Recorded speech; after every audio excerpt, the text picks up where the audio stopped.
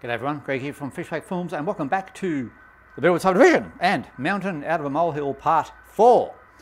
And you can see the old Kato 882 there, SD70 Mac, which I'm controlling with my phone using an Australian invention called Wi-Fi Tracks. Now there's a review, yes, of that coming up in coming weeks.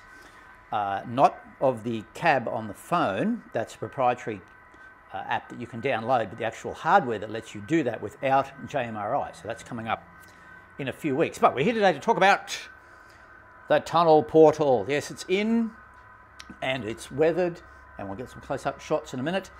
And the scenery is all finished here, so we'll have a look at that, how we've done that. And it's come out pretty good, I think. Probably needed to go a bit higher here. I'm thinking of the dirt here, because it probably would be out further, but I'll put some rocks in there to fix that. But all in all, for a concept idea, I haven't seen this done anywhere else. I'm sure it has been done, but I haven't seen anyone model a partially daylighted tunnel before. Well, here it is. And it sort of gives a little bit of an explanation of why, you know, this track is so close to this one, and just to tie the scene in, you know, we all have to do that in model railroads. So we'll have a look at how we got this far. Let's have a squiz. Now the plaster ribs and the plaster cloth were given a light coat of plaster wash and heavier on the cardboard bracing there, and then a light coat of grey and some burnt umber, and we'll have some of the white plaster showing through as well, just to give it that old concrete look. And of course that was built up with plaster there, and we'll have to put some rock moulds in there to cover that hole up, but hopefully she should blend in and look okay. And of course down the bottom we'll have to make a bit of a rock wall there to simulate being carved away.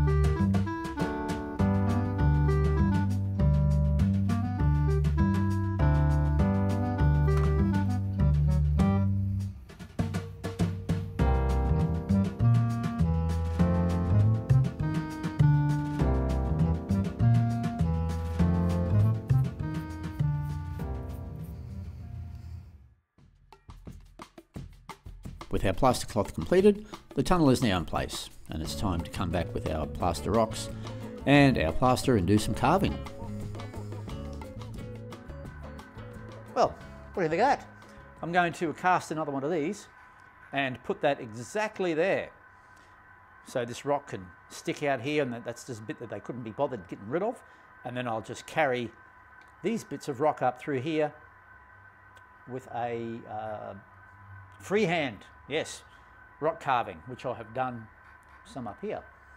So a bit more practice, Volker, yes. And I think that looks pretty cool. So for first attempt, I think it's pretty good.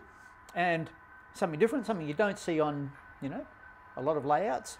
And it certainly fixed this problem here of having these two tracks being too close together in tunnels, too close and all that sort of thing. So anyway, that'll do, and we'll come back and have a look when I've got all this scenic and the rocks are in and a bit of colour on there, and we'll see how it's transformed. So thank you for watching this series. The next thing coming up will be a review on the Wi-Fi tracks, which is the module that I'm using to run my trains with my phone without JMRI. It's a standalone Wi-Fi encoder invented by an Australian.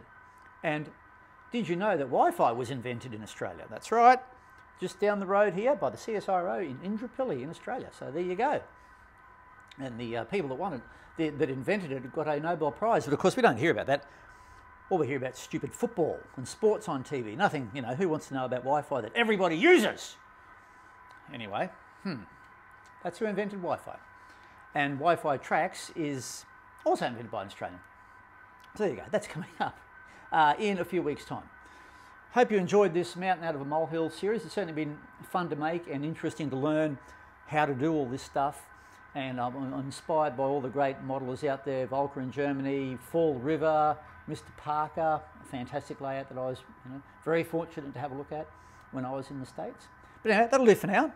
Oh, and La Mesa, of course. La Mesa is another fantastic club. We'll catch you back on the Birdwood Sub very, very soon. Thanks for watching. Career for now. Bye-bye.